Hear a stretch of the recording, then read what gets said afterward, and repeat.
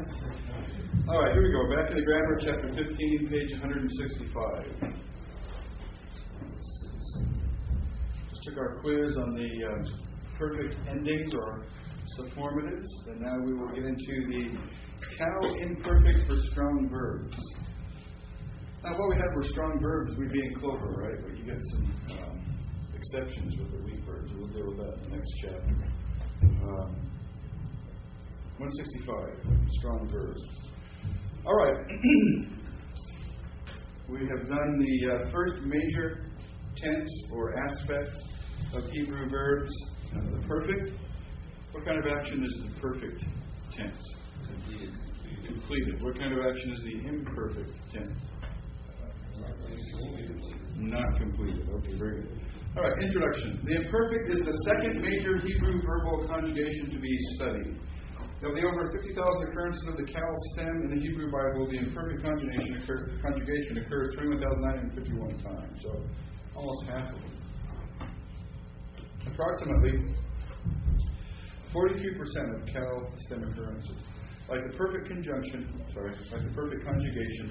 the imperfect inflects or changes its form in order to indicate person, gender, and number. So, same sort of thing that we did with the perfect, right? Singular and plural, right? Third person, second person, first person, and masculine and feminine. Remember that? All right, very similar with the imperfect. All right, bottom of paragraph 15.2, to state it differently, the imperfect aspect denotes incomplete action, whether in the past, present, or future. Typically, now this is determined by context, by word choice and things like that, but typically you're going to be translating an imperfect as a present tense in English or a future tense in English. All right, the form of the cow imperfect, we're going to have some subformatives. Not all of them will have a subformative, but they will all have a preformative or a prefix. So on page 166, you will see the forms for the cow imperfect of the strong verb. Now, here's how we have to learn this one. We're not going to learn just the endings or just the preformatives on this one. We're going to learn the whole word on this one. We're going to learn how to spell the entire word on this. So to learn how to pronounce this paradigm properly is going to be important so that we can write it more easily. So you need to be able to say it, and you need to be able to write it. Again, our paradigm verb is katal. Remember that? Yes. And so you're going to notice that the third person masculine preformative is going to be a yod with a hirik under it, which is different than hirik yod. This is yod hirik. All right. 3fs is going to be a tav. The second person are all tav, and the first person singular is olive. In the plural, the third masculine plural is yod. Third feminine plural and all the second person have a preformative of tav, and the first common plural has a preformative of nun. Now, notice that none of the singulars have a subformative except the second feminine singular. Notice that the second feminine singular has a hirik yod subformative. Notice that looks like a first common singular pronominal suffix, doesn't it? All right, so don't confuse that. It's completely different. It just by chance happens to look the same. All right, it has nothing to do with that. And notice that all of the plurals have a subformative except the first common plural. Okay, so just to notice those things. But the way you're really going to remember it is just to remember the paradigm. Yikto, tikto, tikto, tiktoli, ekto. You kind of have to be a little bit like a rap singer here because you got to get a beat going. All right? You can even snap your fingers. Now, notice that the third feminine singular and the second masculine singular are alike. They're identical in form. Okay? So they're just ambiguous form. Notice that the third feminine plural and the second feminine plural are alike. Ambiguous form. Alright? So, yictol, tictol, tictol, tictoli, ectol. Yictolu, tictolna, tictolu, tictolna, nictol. Okay, so you need to just memorize that. Notice the spelling. On all the performatives, you have a period underneath, except for the olive, which gets a segol. Okay? And notice then, the second letter, or the first root letter, always has a shavah under it.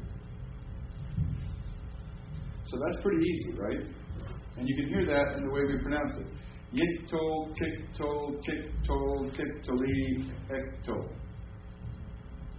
Right? You can hear that shavah, you can hear the hirik under most of those. I'm just reading the tictol, tictoli, what? All right, page 166.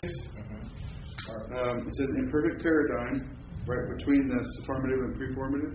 I'm just reading down those words right there. Yictol, tictol, tictol, tictoli, ectol. Yictolu, tictolna, tictolu, tictolna, nictol. Okay? So where you have a typical stem vowel for this paradigm is a holon, isn't it? Do you see that? The stem vowel is the vowel that goes with the second root letter, the middle root letter. Right? Some of them don't have the typical stem vowel. When they don't have the typical stem vowel, there is a shavah. Like in 3MP? Like in 3MP, exactly. No. Like in 2FS. Or in other words, usually if there is just a vowel used as a sufformative. If there is a sufformative and it's just a vowel, then you're going to get that double shavah. Okay? Now, if the sufformative is na, a consonant and a vowel, adding a whole another syllable, all right, then the holon stays. Okay? So let's say it together. Yictol, tictol, tictol, tictoli, ectol. Yictolu, tictolna, tictolu, tictolna, nictol. Okay? Now just spend lots of time saying them as you look at them, remembering how to spell it. And if you say it right, it's not too hard to know how to spell it. Yictol, remember, katal is your paradigm verb. Kov, tate, not tav, right? Kov, tate, lamed. Okay? So, yictol, so you can hear that. Yod, kaf, shavah, tate, holon, lamed. Right? Yictol, tictol. Tictol, tictoli. Now, just remember that tictoli, that's a vocalized shavah. Right? Yictol, tictol, tictol, tictoli. So that's pretty easy to spell. Tav, dagish lene, with a hirik under it. Kof, shavah, silent shavah. Tate, shavah, vocalized shavah. Lamed, hirik yod. Tictoli. Right? So this is not that hard really to learn. I mean, you've got to work at it, right? But if you can say it, you can probably spell it. So say it again. Yictol, tictol, tictol, tictoli, ectol. Yictolu, tictolna, tictolu, tictolna, nictol. So nictol, how would you spell that? Noon, hirik, kaf, shavah, silent shavah, nictol, tate, holon, lamed. Right, so that gets one shavah, doesn't it? Yeah. So you can tell how to spell it just by how you're saying it. So that's not too hard, right? See how that's formed? So where we had blank, ta, t, u, tem, ten, nu, those sufformatives telling us our gender, number, and person. Now we have preformatives along with some subformatives telling us those same things. See? Now, how are you going to recognize the difference between an imperfect and a perfect? Well, go again. What a vowel. Other than just knowing the forms, but what? I mean, what's the big glaring difference? Preformatives. Perfects don't have preformatives. At least not like the imperfects do, right? So that's the big glaring distinction. Okay, now when we're learning these verb forms, the two big issues that we need to deal with, right? In terms of learning the forms, the two big issues that we need to deal with are number one, can we tell what the vocabulary form is? Now, we didn't learn this paradigm, and you just saw tick-toll-na. What's the vocabulary form? Might be hard to know what that vocabulary form is. If you know this paradigm, that tone is a preformative, so I'm going to take that off. That's not part of the vocabulary form. So you can tell what the vocabulary form is. Remember I said that the battle for Hebrew is won or lost on knowing what the vocabulary word is, so you can look it up, right? That's not so hard with strong verbs.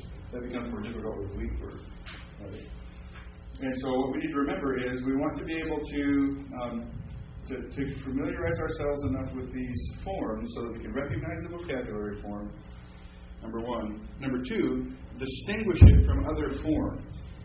So we're going to want to be able to distinguish the perfect from the imperfect all the way through. And we're going to want to learn them well enough so that we can distinguish a cal from a PL, from a nifal, from a hifil, from a hitfa'el, from a hofel, and so forth. Right?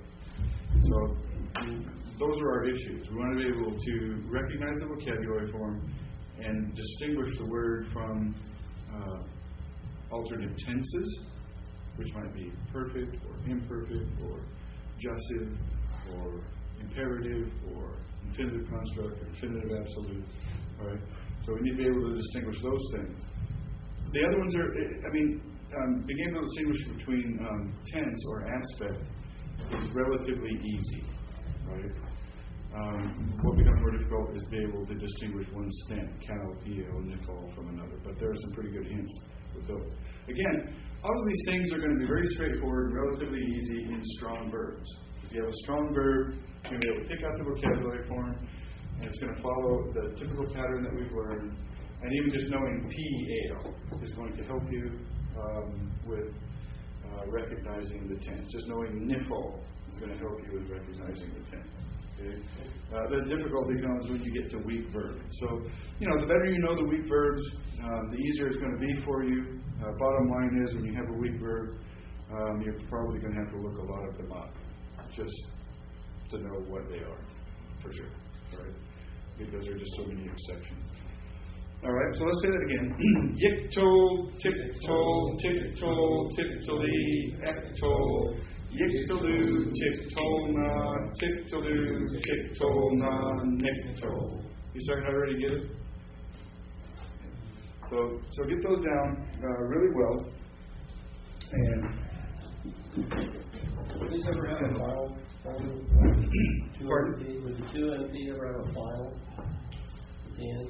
The 2MP ever have a final what? A noon at the end? Seems I read that somewhere.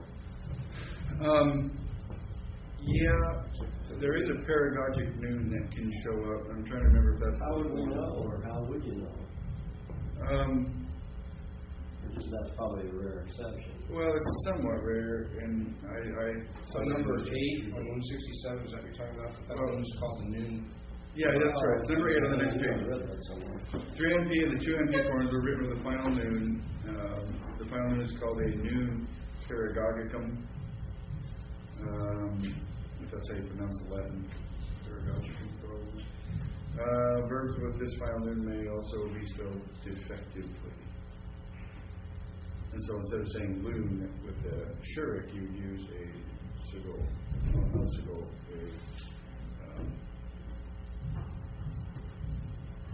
no, my mind is glitched on the name of that vowel. I'll remember it.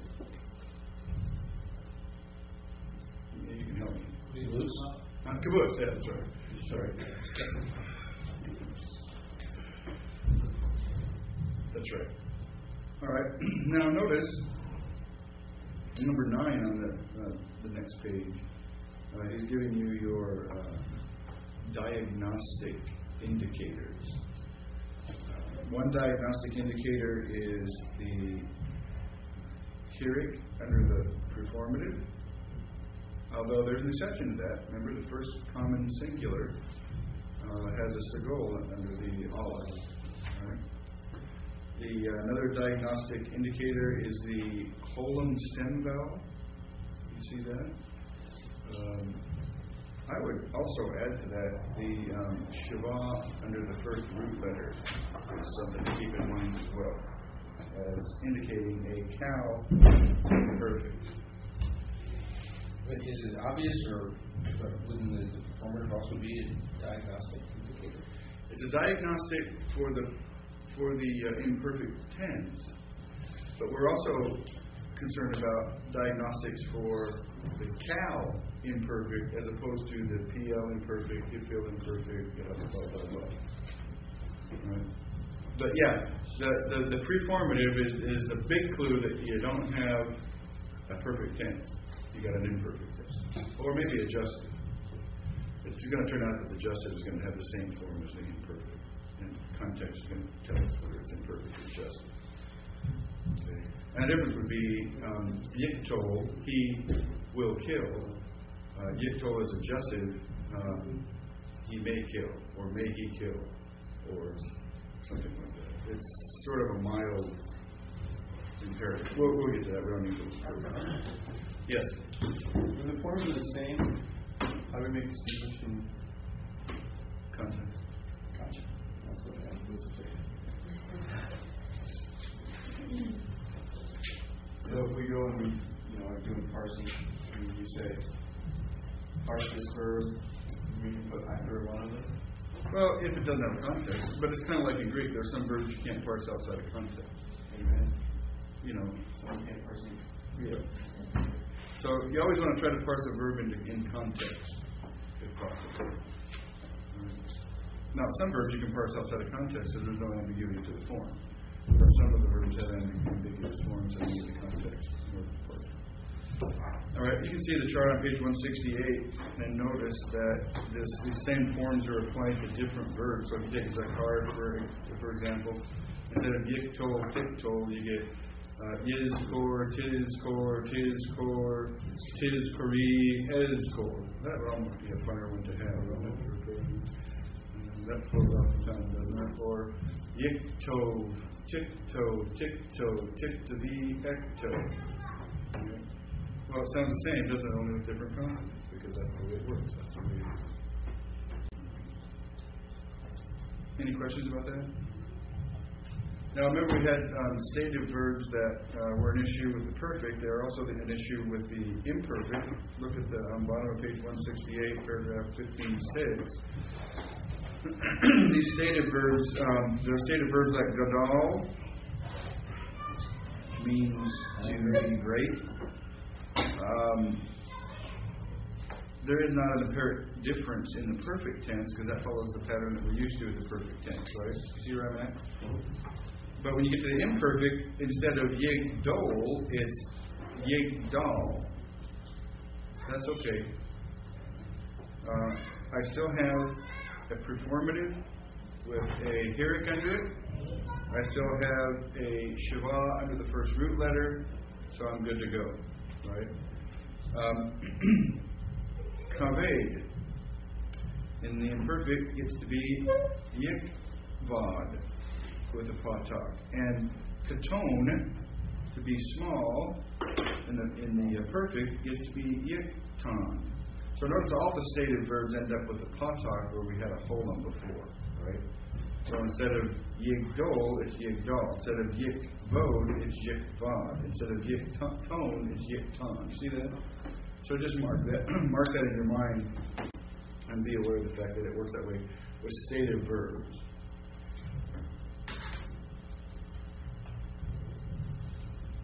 The whole paradigm of those verbs is in that chart on page 169 if you want to see it. All right. He repeats what he said before about lexical form.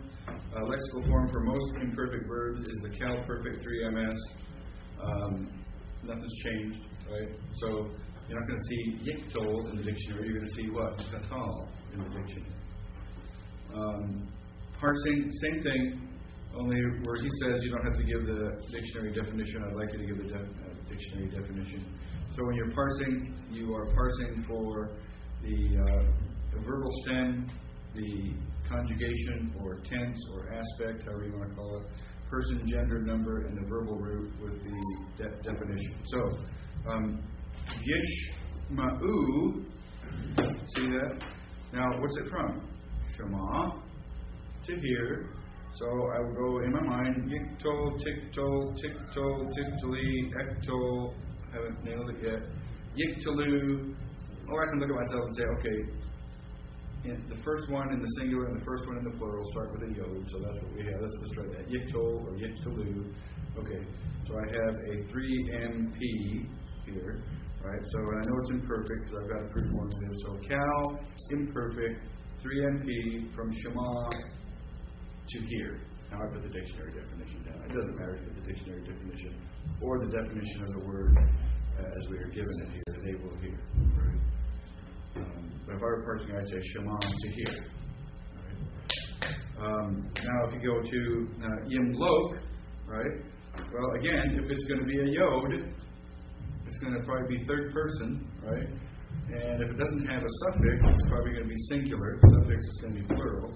So I can think of yiktol, tiktol, tiktol, tiktoli, ektol, yiktalu, tiktolna, tiktalu, tiktolna, niktol, until I find what I want here.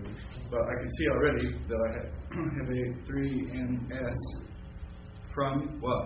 Malak to reign. So cal imperfect 3ms from Malak to reign, or he will reign, or be king, or something like that. All right, following that? So it's not all that different from the perfect, only different. Right? Same as the perfect, just different.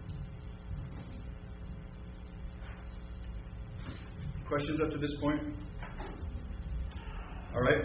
Negation of the imperfect. Typically, for a negation of an imperfect, you will have low.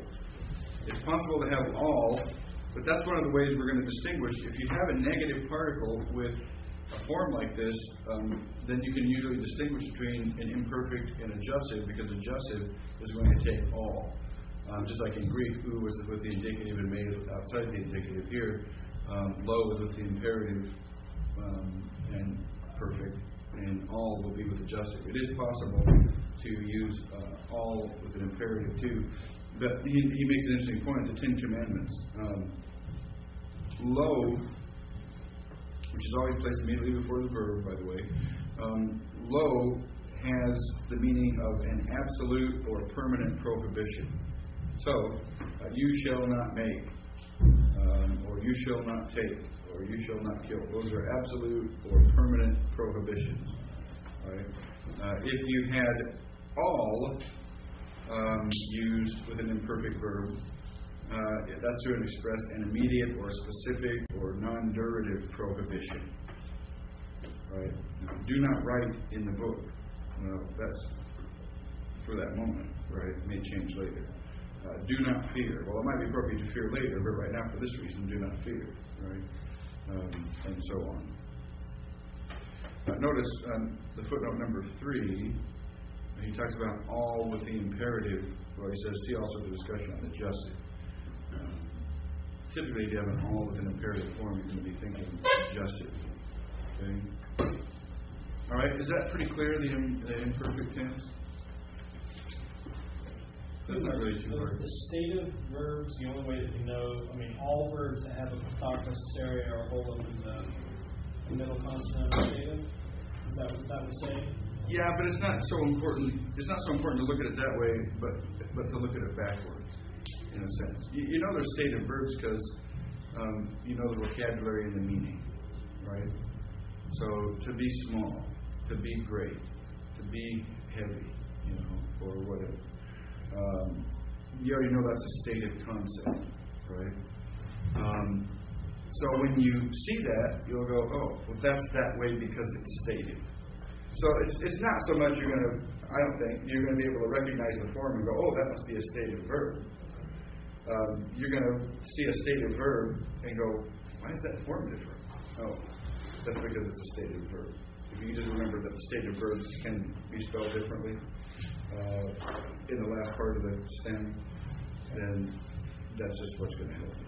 Right? So remember,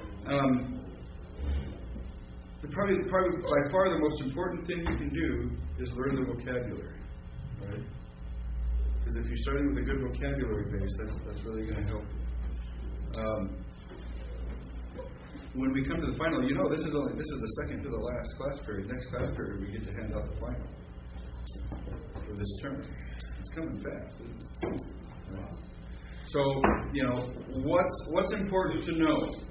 Okay, there's really a relatively limited amount of stuff that's important to know for the final. I mean, there are all kinds of rules and things like that. But now what we struggled with in the beginning is pretty much old stuff, right? We're not struggling with consonants and vowels and stuff like that too much, right? That's faster.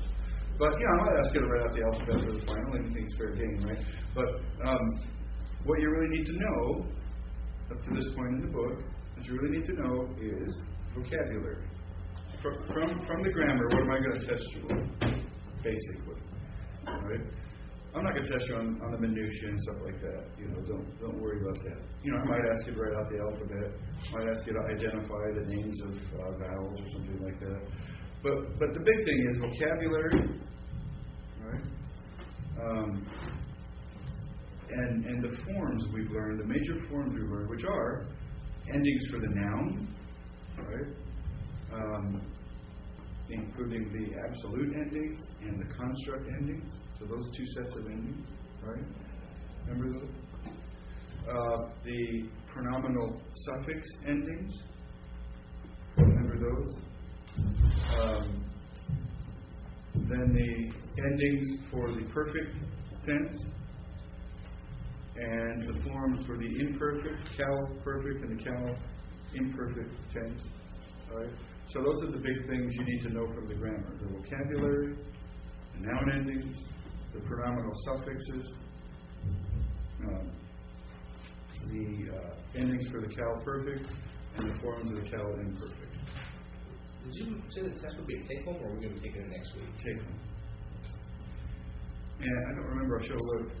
When do we meet again after next week? Is it the very next week or is there a break? Oh, next week's the last week, isn't it? Next week is the last week for this term. So when do we start the next term? I think it's March. I think it's March 6th. So we get a break then, don't we? I think there's 1 or 2 weeks. I don't have. Okay, so there's a break. So you'll have a week at least to do that. Huh? You're teaching like that? Yeah, I'm going to finish out the book. Have you taught before? Or is this the first time? This seminary is the first time you taught? Oh, I've taught for some time at Southwestern Bible College. I taught while I was at seminary. Then in my seminary, then I taught at Western Seminary. I taught at Phoenix Seminary in Phoenix while I was pastoring, and I taught here. However, this is the very first time I've ever taught beginning Hebrew. This teaching thing of beginning Hebrew is new. I've done a lot of study in Hebrew, but I never actually taught beginning Hebrew. I always wanted to, so this is kind of fun that I finally get to do it. Taught a lot of beginning Greek though before this.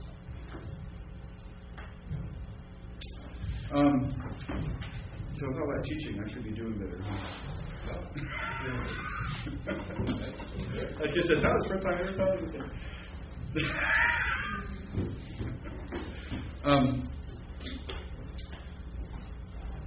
All right, now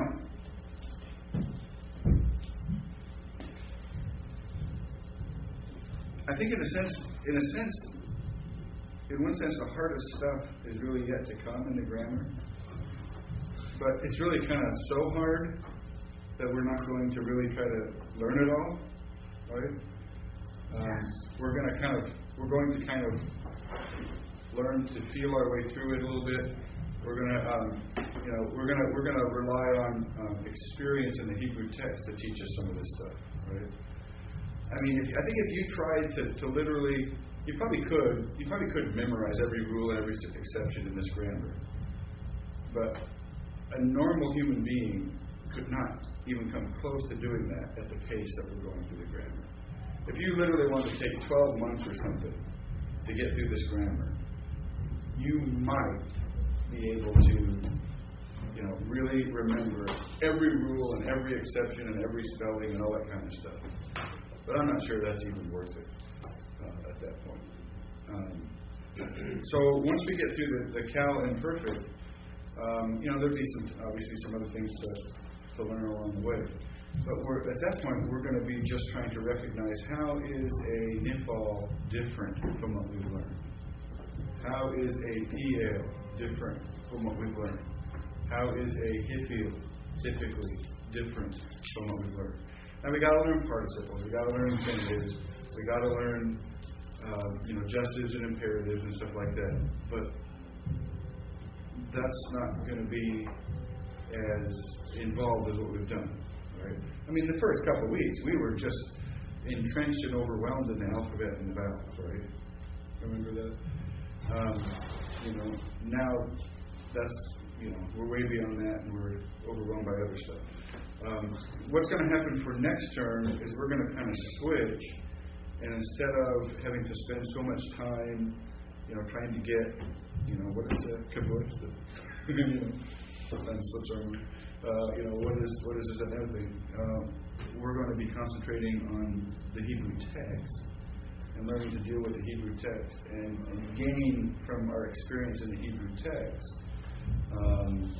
Instead of just kind of trying to memorize, huge amounts of just rules and spellings and forms and stuff like that, right? So I think there's a sense in which we have, from the standpoint of our nose in the grammar, after tonight gotten through the hard part of it. Right? The hardness will switch because now we'll have our nose in the Hebrew text and we'll have to deal with that. But I'd always rather have my nose in the Bible than the grammar anyway, right? And be learning. So is the goal then to finish this book by the end of next term? Yes, that's right. And so we have, by the end of this term, we'll be through number 17, right? Which should be well toward half of the way through the grammar. So there are 35 chapters, 36. And we'll have done 17 of them, so we'll almost have to do the grammar.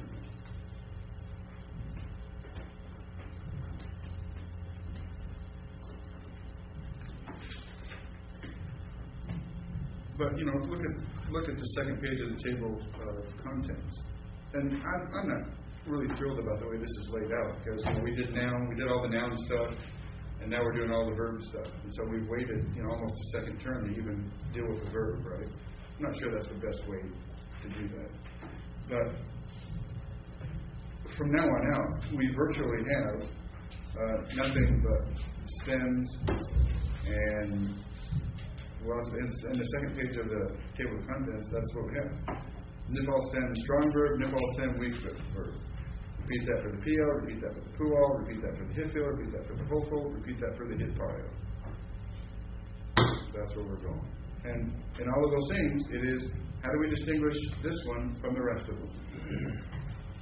All right? A couple of rules, and bam, there you go. That's it. Now, we were talking about the final. From the grammar, right? I told you what you might need to know from the grammar. Remember, anything's fair game, but I'm not going to get real crazy detail on it. Also, from probably your workbook, translation and parsing. Right? So, if you know those things that you're supposed to know from the grammar, right, vocabulary and the forms, you should be able to translate and parse anything I give you. Just based on that knowledge, right? Vocabulary and form. If you want to study for that part of it, hopefully you've been going through your workbook. You go back over your workbook and look at some of the things that you have been translated in the workbook and those sorts of things. So there's kind of a pre-preview of the. It's like a pre-tonic. So this is a preview of the final. We had yes. That's kind of the neat thing about if you can write down the stuff, all the different endings from the grammar, then you'll be able to write down your own cheat sheet for the parsing and all the translating, because you'll be able to just reference it. Oh, that matches up with that. That's a good deal. Absolutely. However, as I think you'll understand, you'll have to write down that cheat sheet from memory after you start the test. Oh, yeah. But you're right. In some sense, the test itself will become its own cheat sheet. In a sense. As long as you do it right. Yeah, as long as you do it right, which is pretty neat. All right. So you can tell that in terms of what you really have to have down cold, there's only a fraction in Hebrew here as compared to what we had to know in Greek, right? But you can tell that the exceptions and differences and all of that in Hebrew, are astronomical compared to what you have in Greek. And so the challenge in Hebrew is dealing with just a pure volume of exceptions. That's the challenge. And I think you really have to deal with that just by time and experience in the text. And that's why I think the philosophy that Dr. House has and the school has of doing a lot of reading in the original languages and having actual, do the beginning grammar, and then the next thing you do is a whole term on just Greek reading or Hebrew reading. That's very useful, very smart. So when you're getting into that term of Hebrew reading, that's just time in the text and getting used to the exceptions. And there are some words that occur very frequently that, don't go according to the norm. You've seen all over. Vayomer, and he said. Vayomer, that's a cow, imperfect, with a reversing vav on it. But it's not following the spelling we just learned, right? It's not Yiktol, it's Yotel, right? Which is a different spelling. But you'll see Vayomer so many times, that's one of the things I'll be able to call you up at 2 in the morning. What's Vayomer? Cow imperfect through MS. He said, Vayahi, that's irregular. Don't have to deal with that. You already know that, right? And it happened, or whatever, and it came about. All right, so vocabulary, page 171. Haya! Haya. That is, I'm sorry, I mispronounced it. Haya would be, what would Haya be? That would be to be. To be, that's right. This one is Chaya. Remember, Chai means life. I think we had that, right? Chaya means to live. Yakol, to be able. Now, there's a word that is fairly frequent, but it's not following the typical spelling, is it? Right. So we want to note that, to be able. Karat. To cut off or to make a covenant. So in Hebrew Bible, it speaks literally of cutting a covenant. I think the idea is that once you cut something, you can't uncut it. Right? So that's the concept of sewer, to turn. Well, what word does that sound like in English? Sewer. What are you going to do if you smell a sewer? Turn. That's right. Ana. To answer. Avad. To serve. Okay, nouns. Ozen. Ear or feminine. Ear. It is a feminine noun. All right. Aisle. Ram. Gabor. Warrior, mighty man. Is this the word for the 300 mighty men? You know, Probably. Like Nimrod? well, no, Nimrod was one of the mighty men. Like David's mighty men? Oh. But yeah, Nimrod would be the other one, the warrior. I don't know. Zavak. Actually, the accent's on the first syllable. Zevak. Sacrifice. Sarakah. Righteousness. We've had other forms of that, right? Sadi, righteous. We've had, we have tried the verb form, Sadah. Saphon. North, which is also feminine. Oz. Then, since. Pa. Also, even. Pen. Less. Pen has a McKay. It's always attached to the next word. It means less. All right. Questions on cal imperfect strong verbs? All right. Let's go on to the cal imperfect weak verb. Again, just like the cal perfect weak verbs, even in weak verbs, the cal perfect endings were always consistent. Okay. Same here. The performative, at least the consonant part of the performative, is always going to be the same. And if there's a subformative, that's always going to be the same. Okay. What's going to change is stuff in the middle. Okay. Because that's the issue we're dealing with. Weak verb has weak letters somewhere, first, second, or third consonant of the root. Right? Now, the weak verb has nothing to do with the preformative or the subformative. It has to do with the root itself, or the stem, I should say, stem or root. Right? So, if you have a guttural in the second position, the middle root letter, for example here, a kate, as in Bachar, what happens? Well, it goes to Yivchar. What would we expect? Happily, they always give you the strong verb right there. Right? So where you expect Yiktol or Yivkor, you end up getting Yivchar. So in that case, you end up getting a Patak as your root letter, or your stem vowel, I should say. See what I mean? I'm not going to worry about that. I still see the same preformatives, same subformatives. I still see, importantly, a hirik under the preformative and a shavah under the second root letter. See that? It's important to note these things now, because later we're going to be asking ourselves, what is the difference between this and a PL? Or a nifal. In fact, I dog-eared this page for myself. You should do the same thing. Let's just get a broad overview here real quickly. Now, we're going to look at this. I don't want you to remember any of this that we're looking at right now. Page 416. Okay? Do not remember any of this stuff that we're looking at right now. Okay? Promise? Yeah.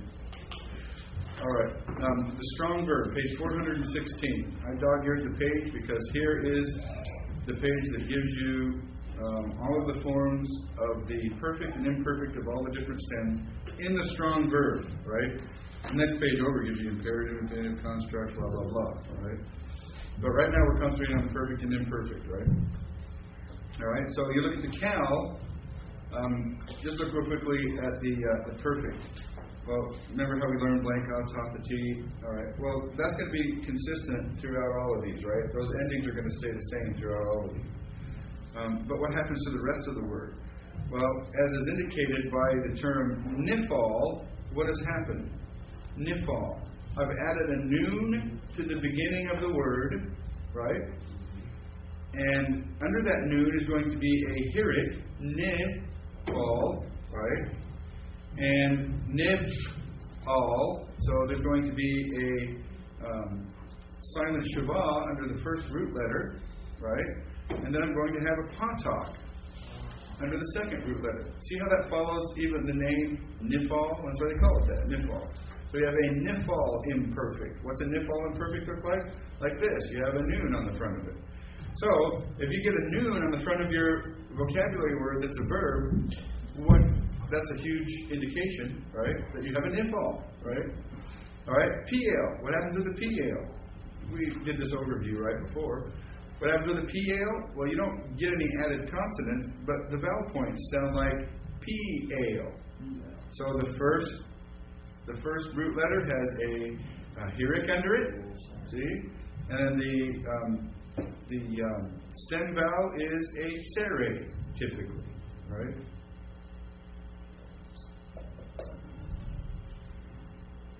Also, another diagnostic indicator of the PL is the dogish forte in the middle root letter. Now, that might not be there because if you have a guttural or race, you're not going to get a dogish, right? But if you don't, then it's going to be there. The puwal. See what happens with the puwal? Vowel point. Yeah. See what happens with the hifil? We're going to add the hey to the front of the word. And the stem vowel becomes hirik yod.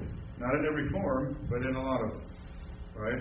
But that hifil on the front of my verb and blank, ta, ta, ti, u, tem, tem, new endings, mark it out as a hifil perfect. See? Hopeful. What do you end up with? Well, you end up with a hey, but instead of a hirik, you have a kavutz. Curiously, is there any reason why it's not a hopeful rather than? It's named after the hopful number 2, which gives you a common statute.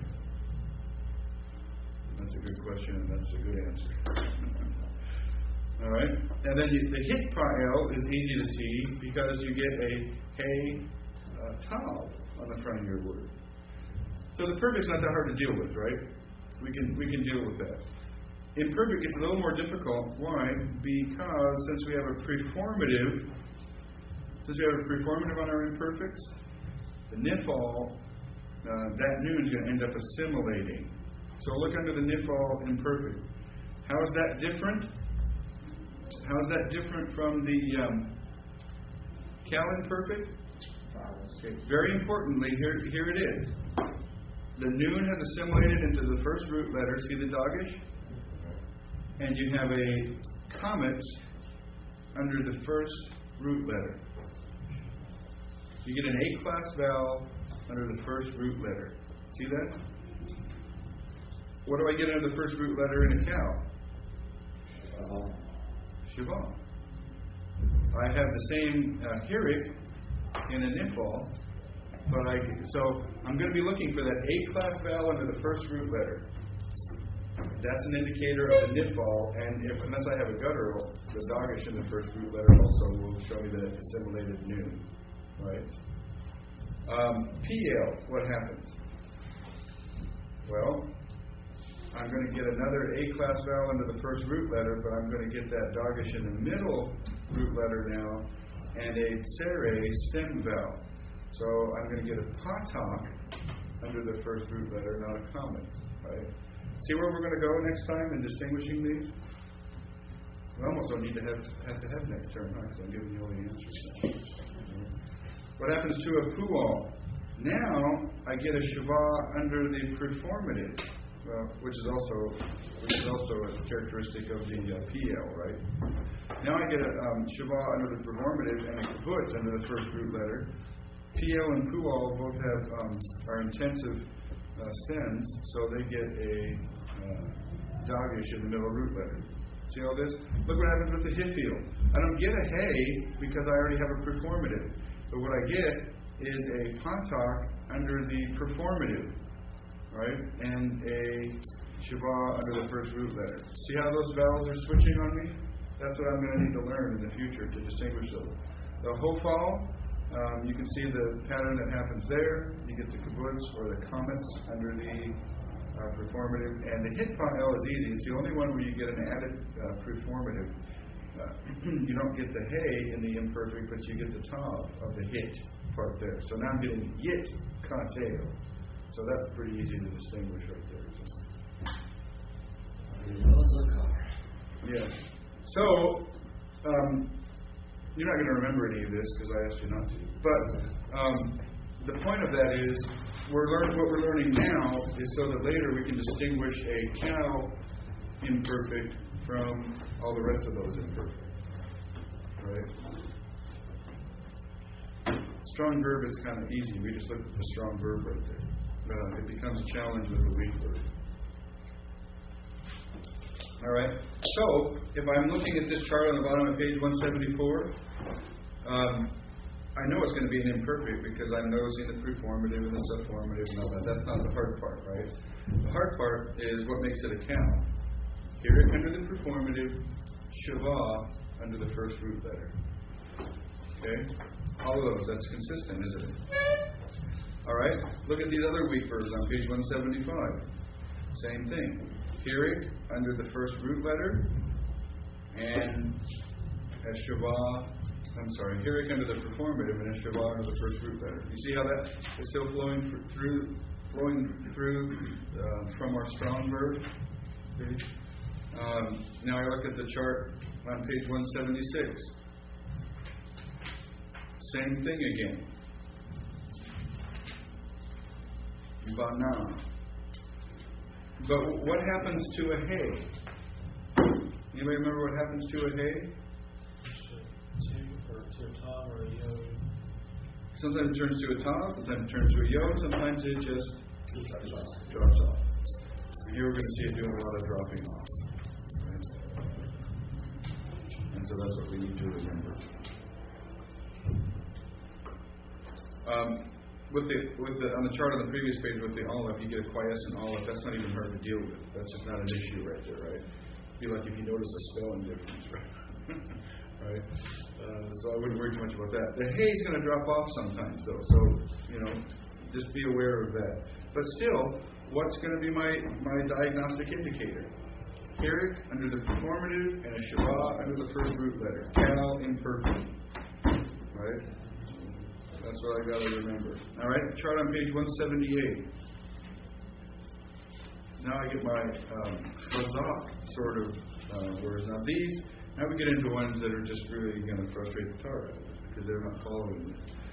I'm not getting my hirik under the preformative, but I'm not getting any A-class vowel either. Remember those other ones? Remember we saw the PL and the nifal and the hifil. All of those wanted A-class vowels. Right, either a patak or a comma, it's either under the preformative or the first root letter. I'm not getting an A-class vowel here, right, in this one. Now, it's a little frustrating because in my type 2, I am getting an A-class vowel. Okay? So, these are just out of control. Yeah. Right? Type 1 versus type 2, mind you what that is? Well, it's just a couple different ways to form a weak verb with a guttural in the first position. Oh, okay. So it doesn't depend on what the guttural is to make it type 1. Yes, it does. It will. Okay. I mean, certain words will go one way and certain words will go another way. But it's not. Oh, okay. But for instance, are you asking? I was wondering if type 1 meant that it was a hay and a.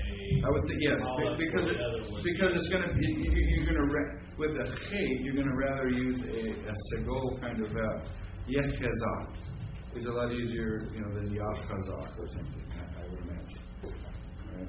And the same thing with an ayin. You're going to want an ayin. It's kind of hard to do other than with an ayin, right?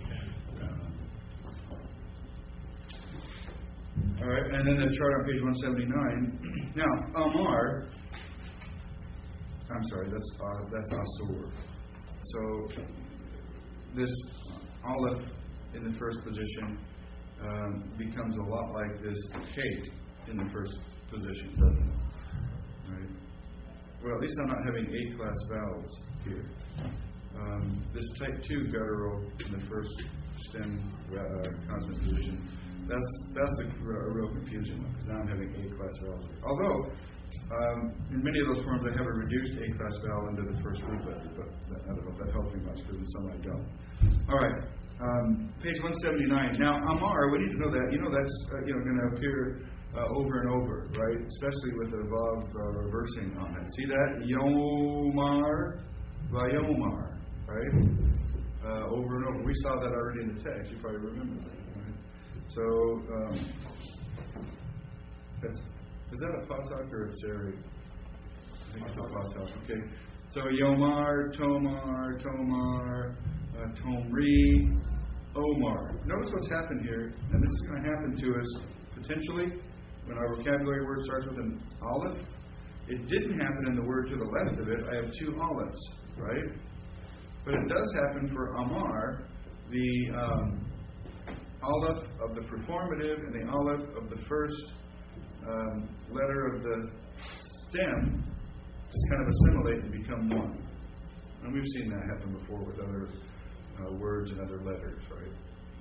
Particularly the tav. If a word ends in tav and the perfect ending begins with tav, sometimes you get stuck together with a dagesh in it. Can't have a dagesh in an aleph, right? So notice that that's happening. All right. Geminate verbs, remember, that have a double consonant? Like sabav or tamam. What is happening here? What is our stuff? Yaso, taso, taso. So it's not following our pattern, right? So what you need to know is there are weak verbs that just do not follow the pattern for the Calvin perfect that we're learning. Right? And biconsonantal verbs, look at the top of page 182. Again, I'm having comments under my performative, which completely freaks me out, right? Because that makes me think of a hifil, right? Yakun, Takun, Yasin, and Yavo. Unbelievable, huh? So many of the weak verbs, I can still use that if I have a hirik under the performative and a shava under the first root letter. If that happens, if you see that, performative with a hirik under it, except for the first common singular, that has a single singular, but it's the only one. If I have a performative with a hirik under it, and a first root letter with a shava under it, I have a Calvin perfect. Right? On the strong verbs, it's consistent. It also follows through on many of the weak verbs. Right? Some of the weak verbs it doesn't. So here's what you got to do. Until you get used to a particular verb, if you have a weak verb that's not following through on that hirik under the performative and shava under the root letter, the first root letter, if you have a weak verb that's not following that pattern, you're going to have to look it up to make sure what it is. Unless you know that verb is formed that way, and I recognize, you'll recognize some of them pretty soon, like vayomer, that's a cow. I'm not going to have to look that up more than 56 times because, I'm going to know that. Right? How do you, wouldn't one of the problems be, like if I just saw in the text, yesod, I wouldn't know whether it was verb or anything. I wouldn't be able to identify it. I'd look probably under yesod. Where are you looking? Yes, yesod. Got it, yesod. Page 180, 3MS, geminate stuff for. Oh, yeah, okay. Well, that's what I'm like. If I knew it was a verb, then it wouldn't be a need, but then it probably would be because of vowel pointing so different. I wouldn't even recognize it for a verb. That's right, and you'll struggle with that, but not anymore because you just talked about it, right? But you're going to have to ask yourself a question. Okay, what is going on here? There is a dagesh in the samek. Why is there a dagesh in the samek?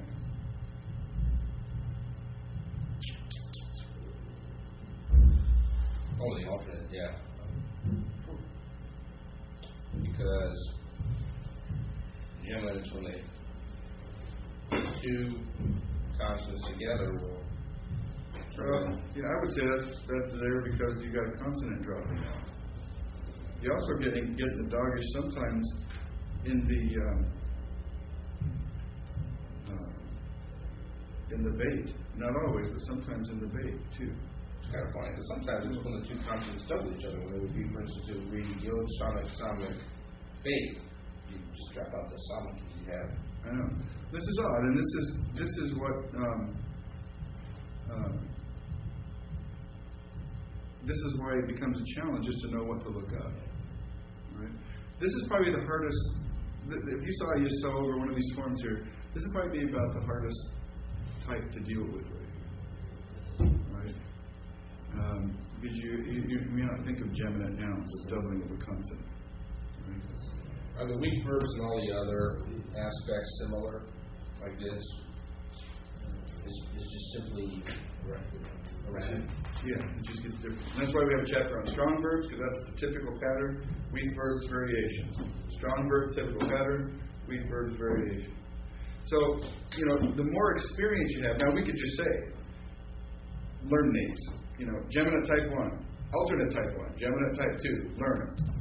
Gut them out, rote memory, bam, bam, bam, bam. Well, that's what it would be. It'd be like, I want you to hit me with a sledgehammer, right? Probably more effective use of our time to say, let's see what you can get used to by reading the text, and you're still always going to be reduced to looking some stuff up, right?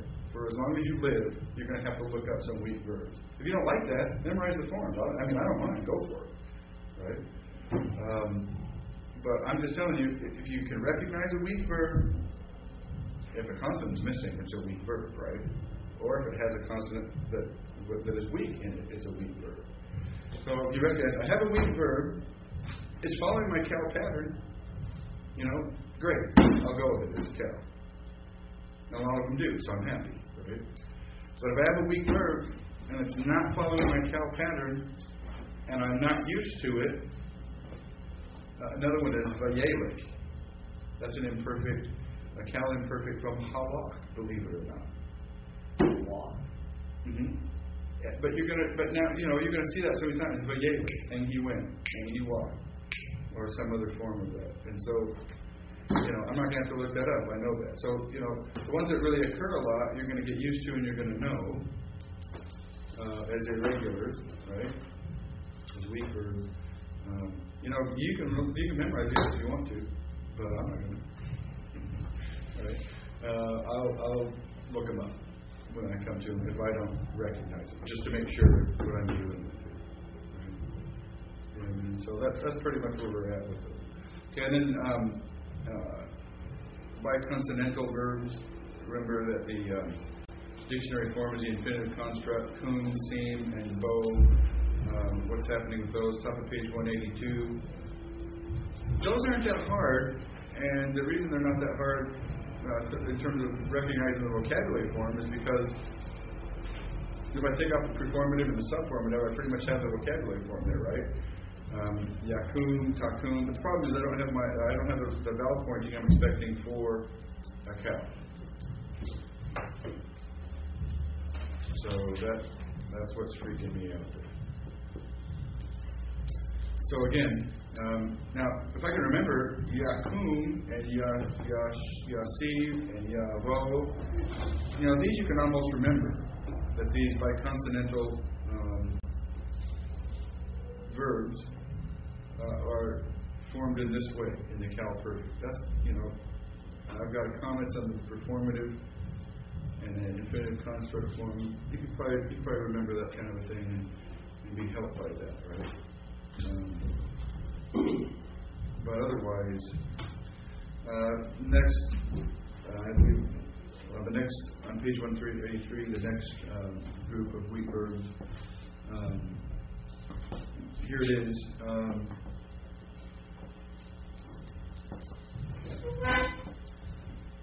Yeshe, Teshe. Now that's not following any Cal sort of vowel point pattern that I'm used to. For shoe, right? There's halak. See it? Yelek, Telek, Telki, Elek, etc. So that's formed irregularly, right? I'll get used to that one. And then Yarash. That's kind of odd because Yarash here is actually maintaining that first yod. I would expect it to drop out, but it doesn't, right? So I've got a double yod there, which is an odd thing. But in this order, it stays there.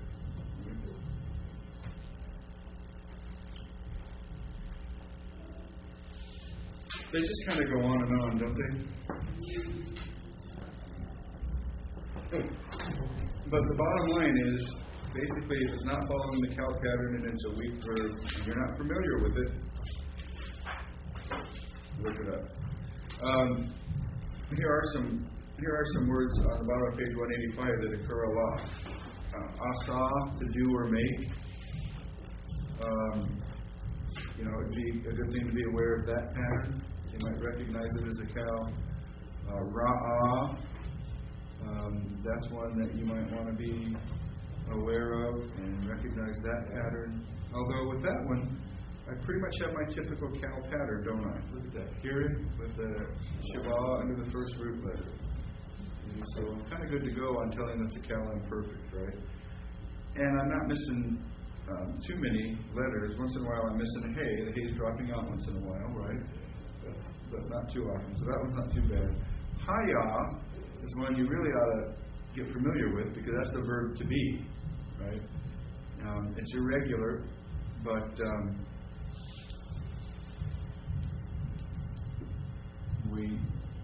we'll get familiar with it one way or another. It's good to notice it right here. But again, fortunately, that one's following our cow pattern, isn't it? Hirik under the performative, Shiva under the first root letter. So that's not too bad. The hardest part about that one is recognizing that it's from Haya.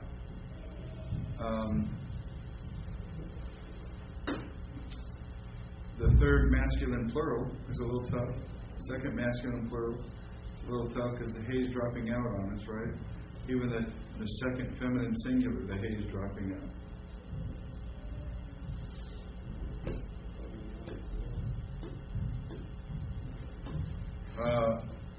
All of these, Yatsan, Nasa, Natan. Look what happens with Nasa. The noon pretty much goes away, gets assimilated into the first root letter, doesn't it? Few of them don't have a doggish though. Natan, that's one that we saw Natan, right? It was just all totally freaked out, and we went, wow. But here's the form of Natan, and sometimes half the word is gone. Lakak is another one that does strange things, remember? All right? So, we can get familiar with these. And frankly, I don't know why he asked you to memorize the ones he asked you to memorize, because the ones you're memorizing are all verbs that follow the typical cow pattern, not with the stem vowel. The stem vowel changes, but I don't really care too much about the stem vowel. If I've got a hirik under the performative and a shava under the first root letter, I'm fairly happy, right? Yeah. But if I have a weak verb that doesn't follow that pattern, and I'm not experienced with it, I should look it up to make sure what I have there.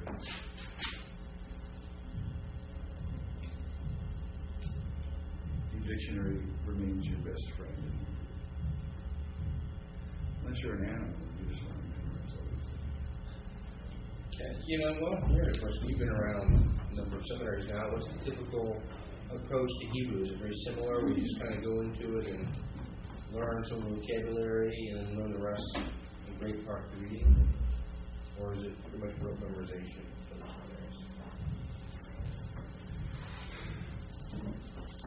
I don't think we're far off of what's typical in Hebrew classes. I think this text would be pretty typical, and the way we're doing it is pretty typical. Sometimes they will give you these flow charts that you can use for parsing verbs, and I've got some of those from a couple of people. I've never really used one. I can give a copy to you probably will. Where you work through this thing. If it has this, then go here. If it has this, go here. If it has this, go here. But if it has this and not this, go here. And all of a sudden, pretty soon, you get down to the end, you go, oh, well, that's a cow-infinitive construct. And it does that for you. Well, I don't know. You're going to carry around a piece of paper. Maybe, I guess you can stick that piece of paper in your Bible, and that'd be all right. You want to have a piece of paper, right?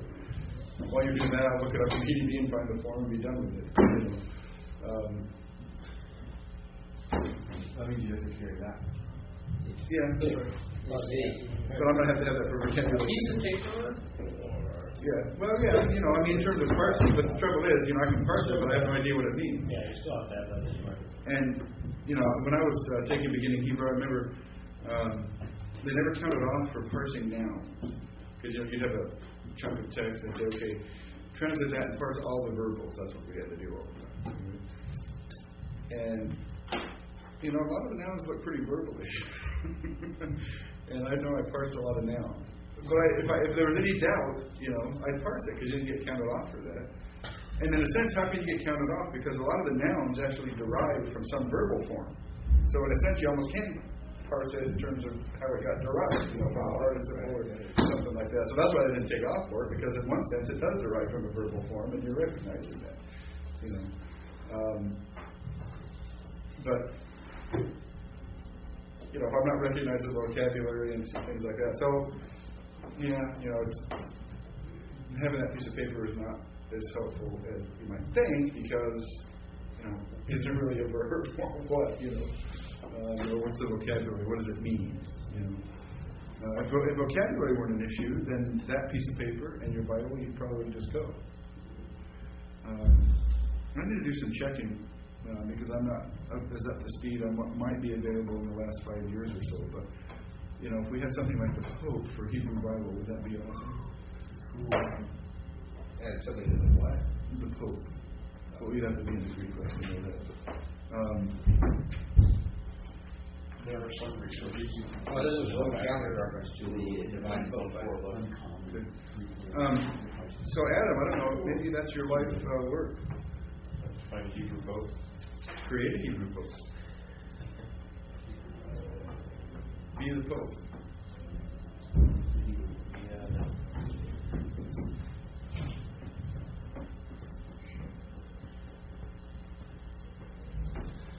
On 411 under Hebrew lexicons, next term, I need to tell him to order these, by the way. Please remind me that we're going to get holiday as a good lexicon for reading. And you'll appreciate that for just translating and stuff like that. You need to have BDB to do serious exegesis, but holiday is good for reading. Are we going to get into, either later in this class or in other classes, get into more of what's going on in BDB? Because I'm looking at most of that stuff on. I feel like lost, and I can piece, I can follow, say, an entry, and I can find a couple English words and say, well, that must be the definition, but it's all the other stuff, and I'm just like, they're referencing this and that, and I don't know why. Like a class, just even short, like an hour-long class, how do you... Yeah, there's a chapter in here, I think maybe I'm mistaken about that, but I think maybe it was another grammar I looked at, but I think there's a chapter in here. There's a chapter in here on Hebrew. Well, right, two nights ago and last night, trying to work through the Ruth 1:11 through 16, just completely getting lost, trying to find these things. That's right. Just going through the entries, I was like, I'm having a hard time even finding the definition of some of these things. I'm having a hard time knowing which entries are derivations of the other entry and which one are separate. Right. And there's an appendix, 446, page 446 gives us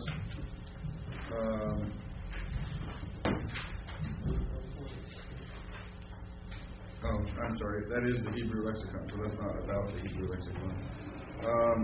That was kind of silly. Maybe a tool to use. Yeah, that is a good tool to use. I guess it was the grammar we didn't use, had a chapter on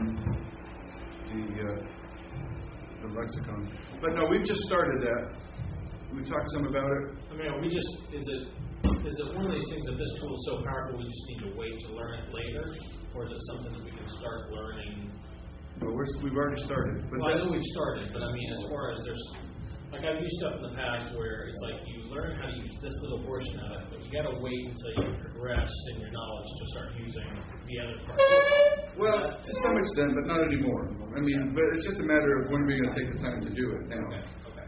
And and to some extent, we're easing you into it, and even tonight we're going to do some more of it. hopefully we can get to that. But yeah, we're going to do some more of that tonight, and we'll talk more and more about it. So by the time we finish next term, you should be fairly comfortable with BDB, and even in the next term, I don't know whether he's going to talk about it, but you'll certainly get some practice with it. And the other lexicon as well. So we'll have the two lexicons. What are the differences? What are you going to use this one for primarily? What are you going to use this one for primarily? I mean, you can use them both for everything, but one's better at one thing and the other is better at the other. So, yeah, we're going to talk more about BDB. We'll do it tonight. So, all right, let's take a break unless there are any other questions. We got vocabulary to do at the end of this chapter. 189.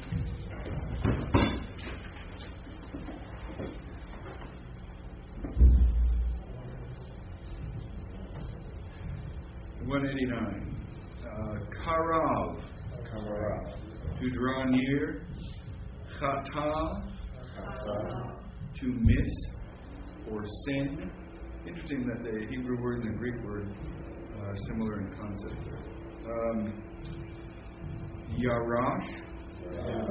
To subdue or possess, dispossess, inherit. Rava. To become numerous or be great. Yasaf. To add. Nata. To turn or stretch out. Azav. To leave or abandon. Ga'al. To redeem. Kafar. To cover. I wonder how coincidental that is. That is very similar to the English word. Kafar, cover. Probably coincidental, but it helps. Shata. To drink. Tamam. To be complete. Kaf. Hand or palm. Rea. Friend, fellow, companion. Again, there's a lot of resh ayin words with all kinds of different meanings. So distinguish this from the vowel pointing. Rea, friend, fellow, companion. And then neged. Before or opposite. All right, let's take a break for about 10 minutes.